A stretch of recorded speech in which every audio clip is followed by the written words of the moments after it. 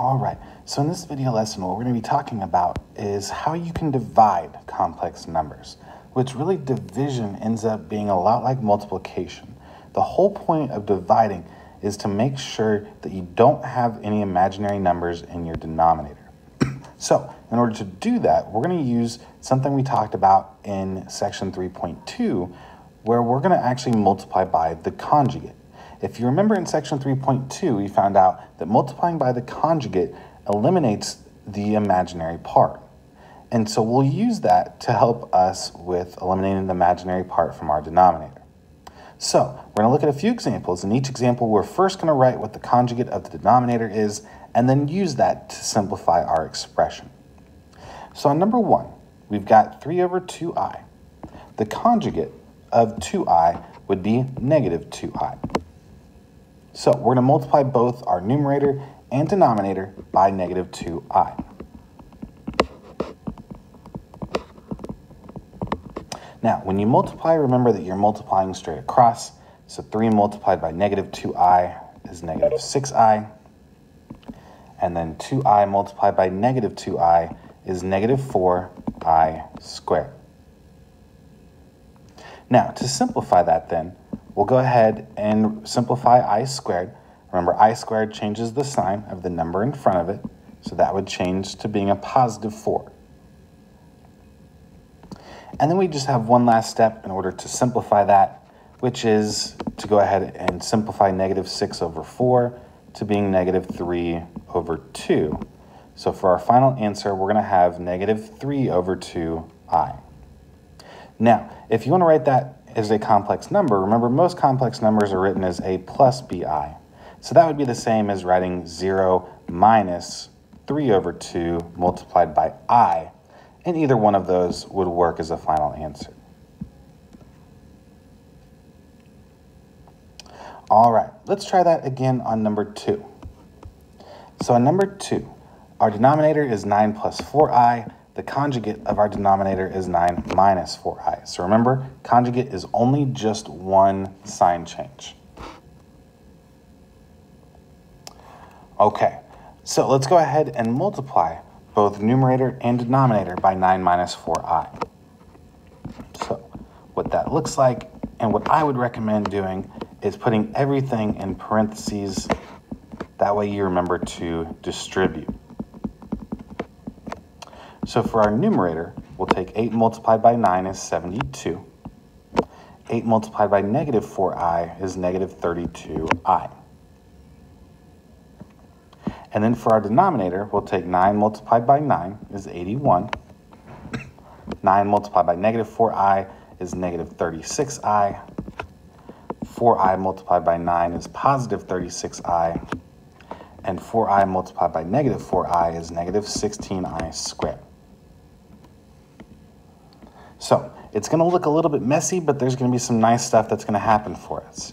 One thing is that in the middle, negative 36 and 36i is going to add to be 0. Now let's go ahead and write down what we've got so far. So in our numerator, 72 minus 32i. For our denominator, we still have the 81. And then remember that I squared is going to change the sign of the number in front of it to being a positive 16. So now let's go ahead and simplify that further. So 81 plus 16 is 97. And then if we want to write this as a complex number as a plus bi, then all we have left to do is separate that into two separate fractions. So 72 over 97 minus 32 over 97 multiplied by I. And 97, I believe, is a prime number, so you shouldn't have to worry about simplifying anything there. However, you need to always kind of make sure that you are checking to see, is it possible to simplify? All right, let's work another example kind of like that, just with a little bit more distributing. So first off, on number 3, let's write out what the conjugate would be. So 3 minus 5i, the conjugate would be 3 plus 5i. And now we'll go ahead and multiply both numerator and denominator by that conjugate. Again, I would recommend putting everything into parentheses. That way you remember to distribute. And in this case, there's going to be a lot of distributing that's going to have to take place. All right, let's start with our numerator. So 4 multiplied by 3 is 12. 4 multiplied by 5i is 20i. Then we'll take I multiplied by 3 is 3i, and I multiplied by 5i is a positive 5i squared. Next, we'll do our denominator. So 3 multiplied by 3 is 9. 3 multiplied by 5i is 15i. And then we'll distribute the negative 5i, so that'll become a negative 15i, and then a minus 25i squared. All right, so let's go ahead and simplify our numerator first. Let's combine our like terms. So 20 plus 3 is a positive 23i. And then 5i squared, remember I squared will change that positive 5 to a negative 5. Next, we can go ahead and do our denominator. So remember the middle two terms are going to cancel. So far you just have a 9. And remember I squared changes your negative 25 to being a positive 25. Okay, so let's go ahead and do some simplifying. In the numerator, we'll combine the 12 and the minus 5 to be 7. So 7 plus 23i over 9 plus 25 is going to add to be 34. And then one last step to go. Let's write it in a plus bi form. So 7 over 34 plus 23 over 34 multiplied by I.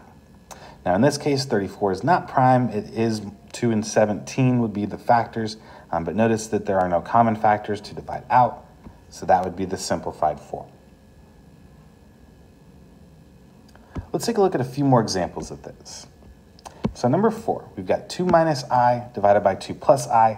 Let's go ahead and start by writing the conjugate. So for our denominator, that would be 2 minus I. Next, we'll go ahead and multiply both numerator and denominator by that conjugate. And again, I would recommend putting everything in parentheses. That way you remember to distribute everywhere that you need to. So in our numerator, 2 multiplied by 2 is 4. And then a minus 2i, and then distributing the negative I, we're going to end up with another minus 2i and a positive 1i squared. All of that over our denominator, so 2 multiplied by 2 is 4, and then a minus 2i. Then distributing the I, we're going to have plus 2i and a minus 1i squared. So let's go ahead and do some simplifying. Let's start with our numerator. Combining our middle terms, negative 2 and negative 2, is a minus 4i. The plus 1i squared is going to change that plus 1 to a minus 1. In our denominator, we already know that the middle two terms are going to cancel. And then the I squared is going to change that minus 1 to being a plus 1. So now let's combine our like terms. In our numerator, 4 minus 1 is going to be 3. So we'll have 3 minus 4i over 4 plus 1, which is 5.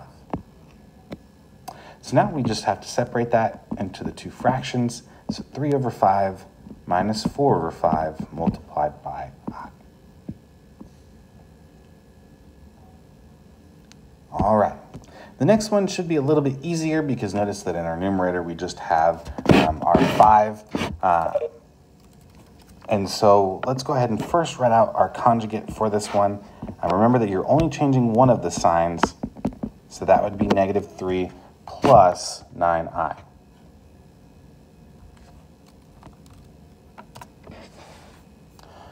All right, so then let's go ahead and multiply both numerator and denominator by that conjugate. So we're going to have 5 over negative 3 minus 9i multiplied by negative 3 plus 9i. And again, I would make sure that everything goes in parentheses. The one thing that doesn't need to go in parentheses, obviously, is the 5, which, again, if you wanted to put in parentheses to be careful, you can. All right, So let's go ahead and do our distributing. So 5 multiplied by negative 3 is negative 15. 5 multiplied by 9i is positive 45i. All of that over, we'll distribute in our denominator. Negative 3 multiplied by itself is 9, and then a minus 27i. Then we'll have a plus 27i and a negative 81i squared. Now, let's go ahead and do some simplifying in the numerator. Nothing that we can do there, we'll just copy it down. Denominator, we know that our middle two terms are going to cancel, so we'll cross those off. So far we just have a 9, and then remember I squared changes that negative 81 to being a plus 81. All right, so let's go ahead and simplify in our denominator there. 9 plus 81 is 90. So then we'll separate those, negative 15 over 90 plus 45 over 90 multiplied by I. Now that's actually not going to be our final answer this time. We haven't had to deal with this yet, but now there's actually going to be some simplifying that we can do. Negative 15 and 90 are both divisible by 15. 15 divided by itself is 1. 90 divided by 15 is 6. Don't forget that it was a negative, so negative 1 6. 45 and 90 are both divisible by 45. 45 divided by itself is just 1. 90 divided by 45 is 2. And then we'll put I after it. So our simplified answer is going to be negative 1 6 plus 1/2 I.